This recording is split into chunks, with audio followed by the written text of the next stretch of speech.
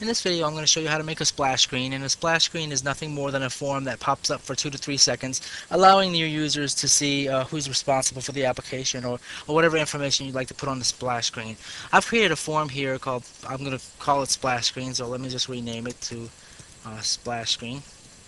And if you open it up, you'll notice that it's just something that says splash screen. And I've got to clean this up a little bit, so I've got to go to the form properties.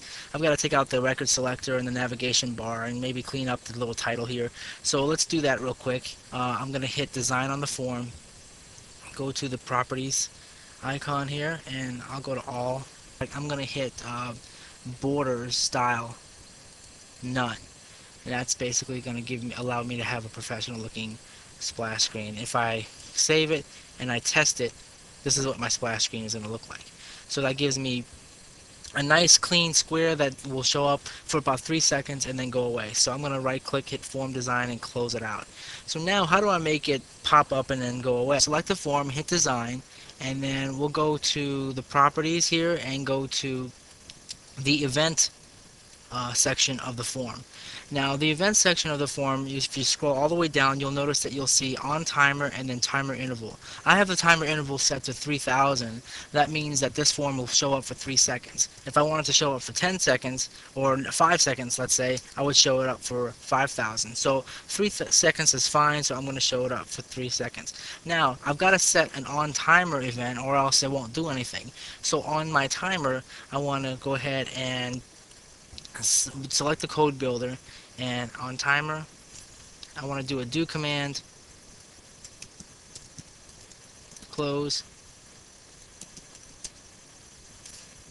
form, splash screen. That's basically the command that I'm going to put in there, and if I close it out and save it, if I open it up, it's going to come up and come on for 3 seconds and go away. Okay, so that's great. That's the first step. Now I want to basically ensure that this main form opens up when I open up my splash screen. So I'm going to hit design again. I'll go to properties, event, and I'm going to go to on timer procedure. And after this splash screen is open, I want to do a do command, OpenForm,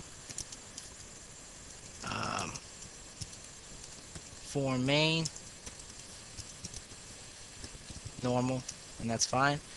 And now when I save this, open up my splash screen, it's going to come on for 3 seconds and then open up the main form. Perfect.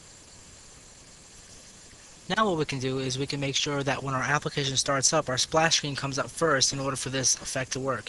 So what we can do is go to Tools, Startup, and then go to Display Form Page and select Splash Screen. So that means the splash screen will display first, and we have done it.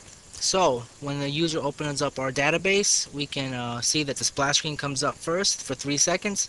Then our user form pops up and our application has the effect that we want it to do. Good stuff.